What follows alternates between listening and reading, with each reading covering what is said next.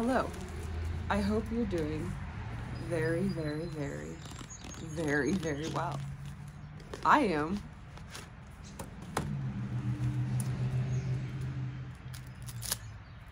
I lost power last night. I just got it back. I took a shower. I have Moors. I'm alone for like 2 days, completely alone. It's goddamn amazing. I think I'm gonna drive to IKEA, which is only like a 2-hour drive, and then I'm just gonna wander around, probably not buy anything, and come back because I can. And then I'm probably gonna drink a glass of wine, watch some horrible girly television. I'm excited. I wasn't even going to make a video, but I was sitting here and I was like, I have Moors, I'm clean. It's like the perfect storm. It's a beautiful day. Let's smoke some Moors. Because those of you who love Moors know, like me, I love Moors, despite that I haven't had them for a while. Know that I fucking love them. It's been like, I was saying 6 months, but I think it's been longer. It's been a long time since I've had Moors.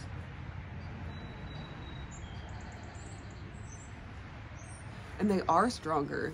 I thought the Lucky Strike 100s were, I mean, the gold, Lucky Strike 100 golds. The golds, I thought they weren't that mild, but they're mild compared to these. Flip-flopping around shows you.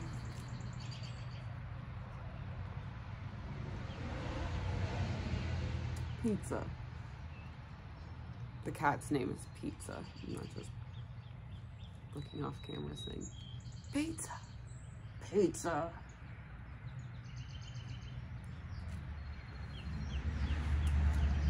This big old cat butt on my step.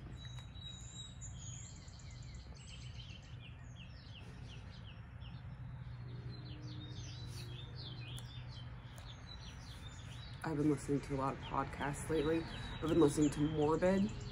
So they have a bunch. They have like over 400 episodes or something. But I love the murder stories from the 1900s. It seems like as long as you weren't physically there, when you kill, like when the police showed up, when they eventually figured out someone was dead in the 1900s, like you just got away with it. Like unless you left your dance card, your calling card, like on the body, like there was just nothing. Which is, I'm glad it's not like that anymore, you know. But it was just very interesting. It's like, I guess that's why there were so many serial killers that got away with it so easily. But I like hearing about all the things from that time period. And I guess I was reading, what is it? The Haunted Looking Glass. It is a collection of horror stories from the 1900s. And I was reading that when the power was out by candlelight last night, as one does when the power is out. And they were all good. I kept earmarking the ones that I wanted to find more stories by the author. And then like by the time I got done, I realized I'd earmarked like all but like 1 or 2 of the stories. Good problem.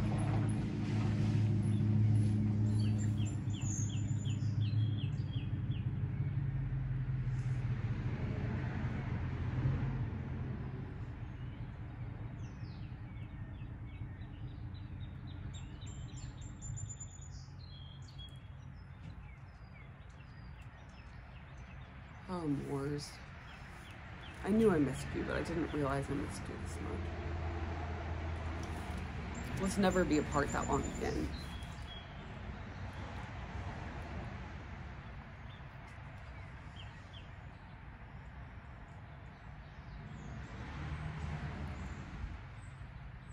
French inhales are so much more satisfying when they're done with moors. I don't know why. Maybe because they're so slim and long. It's just...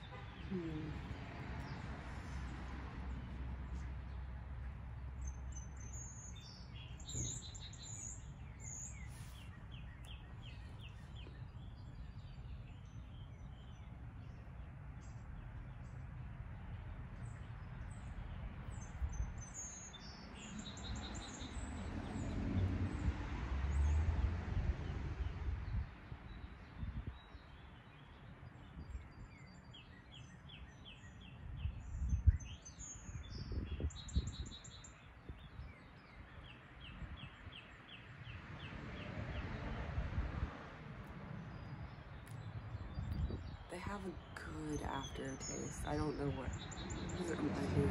It's not gonna sound like it tastes good, but it does. It's like, it's almost like an old book, but not, I mean, that sounds yucky. That sounds like something you would not want in your mouth, but it's a very grounding, like, maybe it's not a taste, it's like just a feel.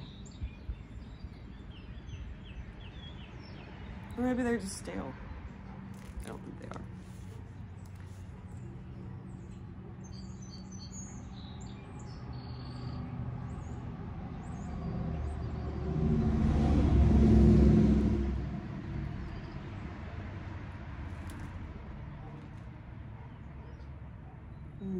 When I cracked into the first package of Moors, this is the second pack from those box. Oh, I completely lost my train of thought because I'm old. Oh, they do go out, especially when they get lower, and I was like, I forgot this about Moors, but they do. But it's okay.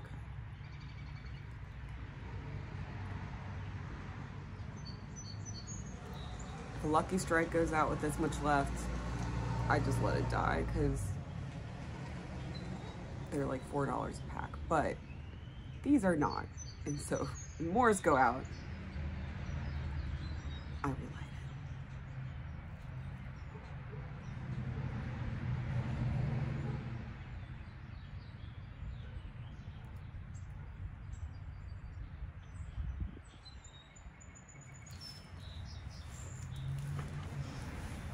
I'm wearing my boots from Holland. I love these. It's a brand I can't even say. I can't even start to say it. Okay. Yeah, it's so weird. It's such a long name. Here, let's take it off. Look, it's so long that look at how long this has to be to fit it in.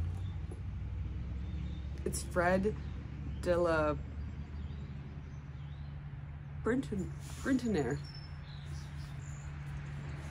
I've never heard of them before I went there, but I saw these and I was like, I must have those Fred de la Brintonaires.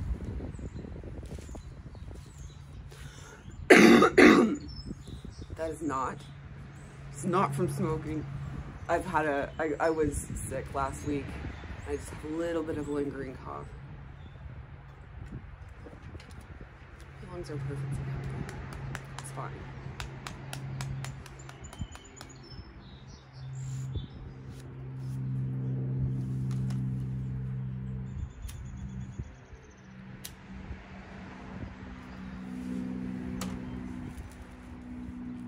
Oh, one thing about that podcast that I noticed,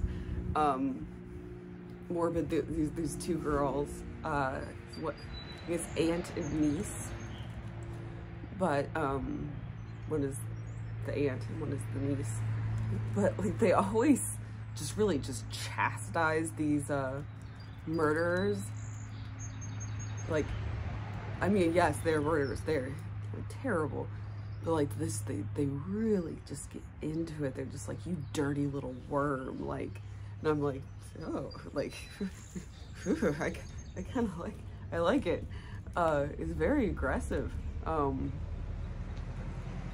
They don't like stop there. They like really just, like go after it. I appreciate that. Hello, Tennessee. The black cat. Tennessee. I put stuff in your bowl so you... Oh, you still love me. Come here. I thought he might leave me alone since he already got what he wanted from me. You're a dirty little worm. Dirty little whore. You're a good boy.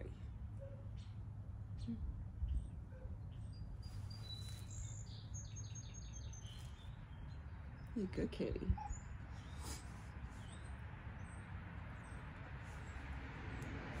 You love me even though you already got what you wanted out of me. It's very uncat-like.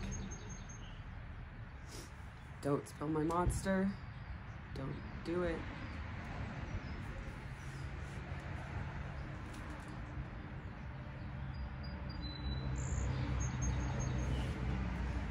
You don't like it when I pick you up. Cats don't like it when you pick them up. Nope.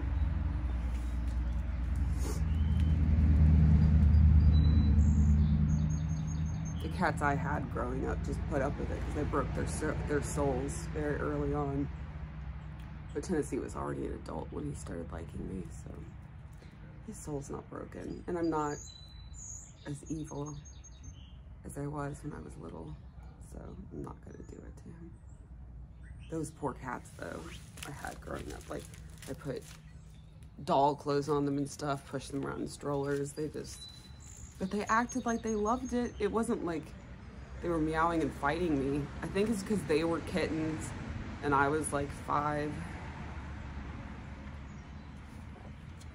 We both just assumed that this was our roles. This was our reality. They were my playthings and they were like, I guess this is okay because I get food and she likes it, so.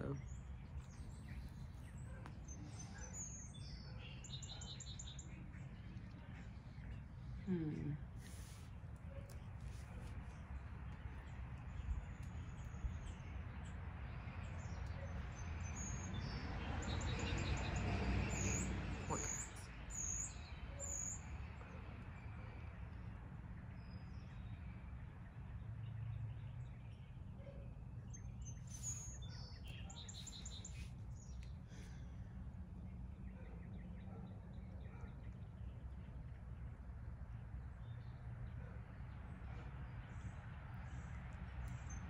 Nothing really blew away last night. It's amazing. The wind was blowing so hard, I was like, is the glass going to crack? Which would be amazing because my house is like over 100 years old. And so, I mean, it still has the original glass in most of the windows that weren't busted out when I bought it and I had to replace them because it was abandoned for a while. But I was like, most of this glass survived 100 years of storms. Like, is tonight really gonna be the night that it goes? And none of it broke, amazingly, but it was a wild storm.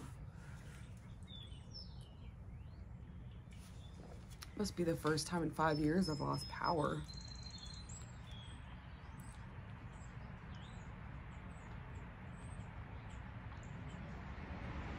And Corinne was like right there, Corinne was like the only house in my whole neighborhood that still had its power because her house is like 20 years old and they ran the line from the road.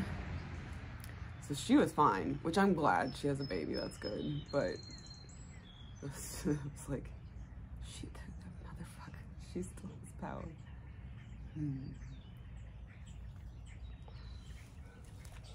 At least we got it back this morning. It's not that bad. Just enough for me to be grateful that electricity exists.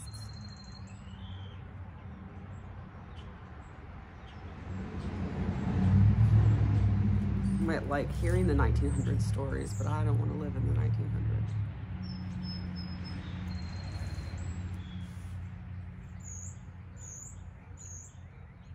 The whole bathroom situation, I mean,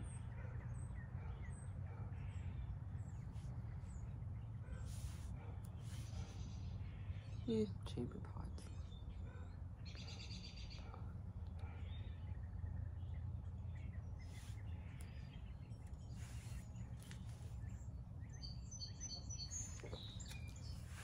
I mean, a lot of the houses did have toilets.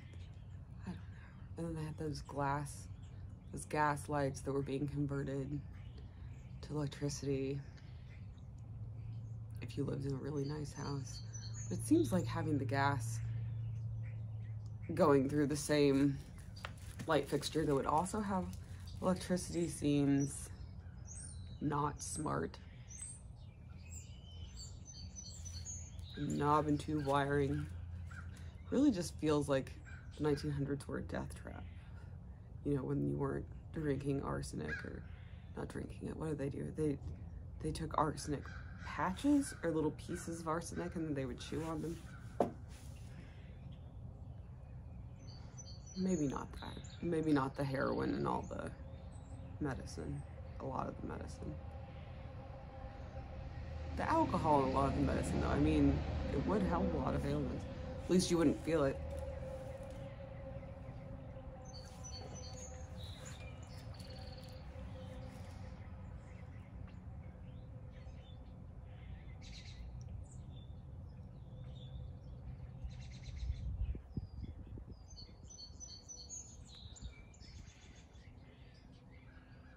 And the opium dens, which I'm sure were very not wholesome, but they sound romantic looking back on them, but I'm sure they weren't. Probably just very sad.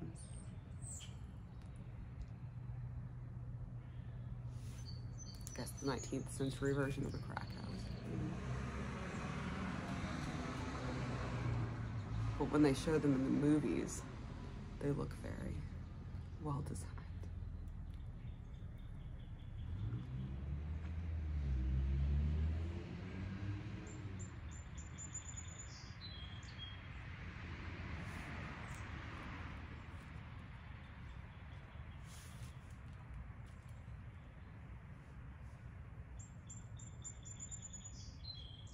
I feel completely at peace today. It's very nice.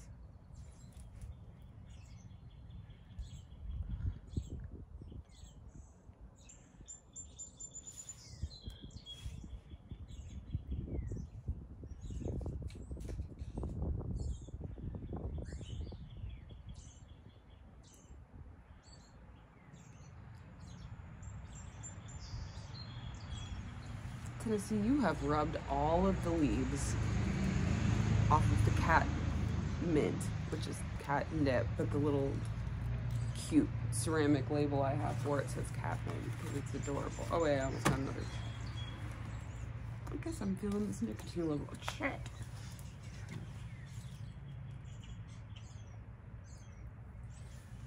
Yeah, you're pretty strong.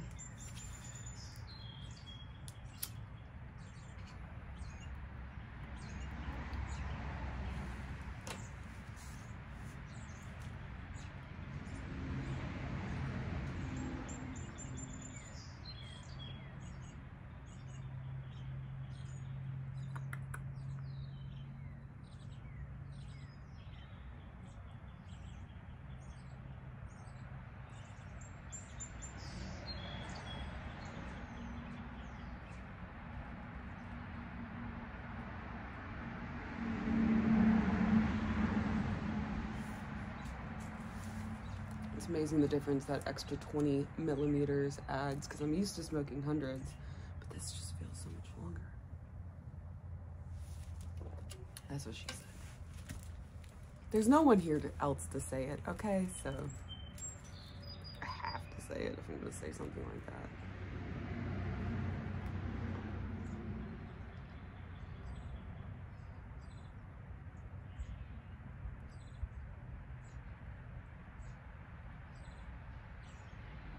Tennessee's cleaning his paw. It's painfully adorable.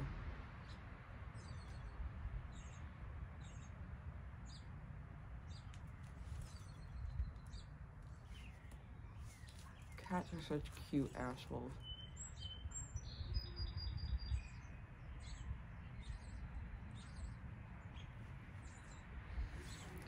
Imagine if cats weren't cute with how much of assholes they are.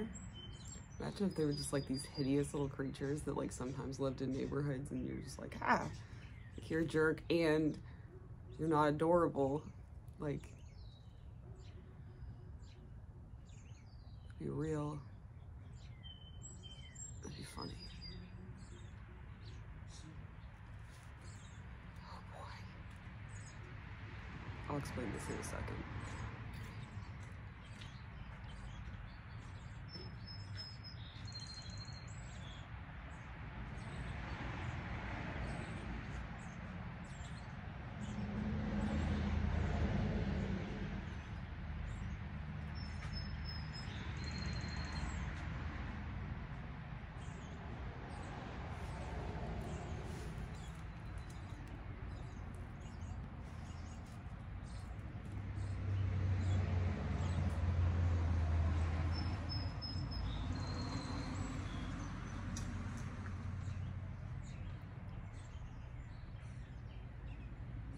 There's this woman who walks around my neighborhood sometimes,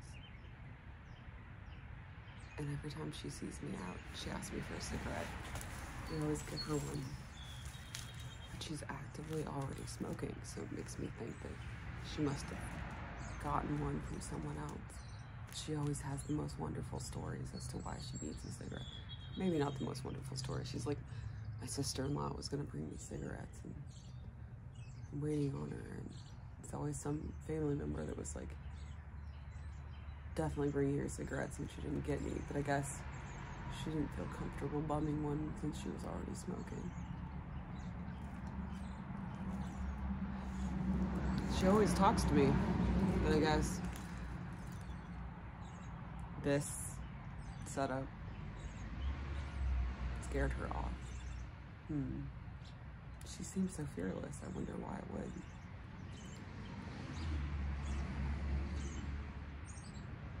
Huh. Kind of insulted. No, I'm not.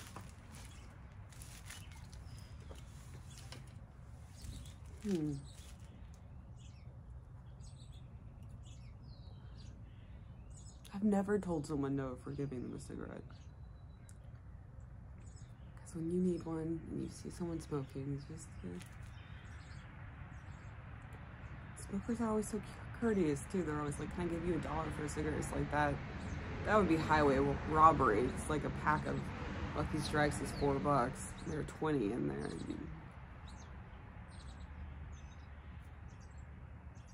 But not in New York City. Whenever I'm in New York City or San Francisco and someone asks, they don't generally offer money. But around here, if I'm smoking and someone asks, they always offer money with it.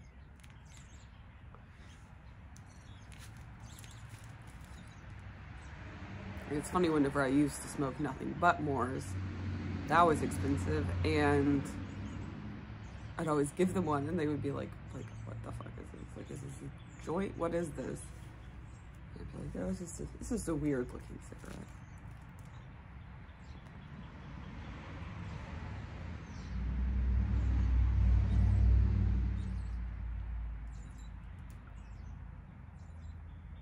Adorable little bastard. So flip-flopping around. So anyway, I'm going to go get into shit because we have a full day. It's absolutely fucking nothing. It's awesome. So I hope you have a very good day, and I will see you next time. Bye.